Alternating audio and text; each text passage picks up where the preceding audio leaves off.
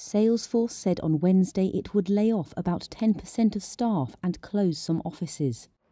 Becoming the latest tech firm to cut costs amid an economic slowdown, the company expects it will take up to $2.1 billion in charges due to the restructuring.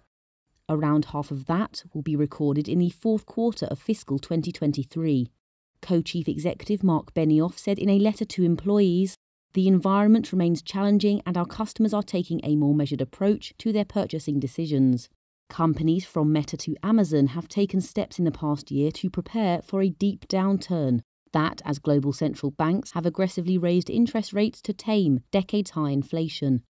And businesses that relied on cloud services during the health crisis are now trying to reduce expenses. This has hurt companies like Salesforce, which owns work messaging app Slack, and Teams parent Microsoft. As revenue accelerated through the pandemic, Salesforce hired too many people, Benioff said, stating he takes responsibility. Affected US employees will receive a minimum of about 5 months' pay. Salesforce growth has slowed down during the past 4 quarters, with the company posting its weakest revenue increase for the 3 months to the end of October.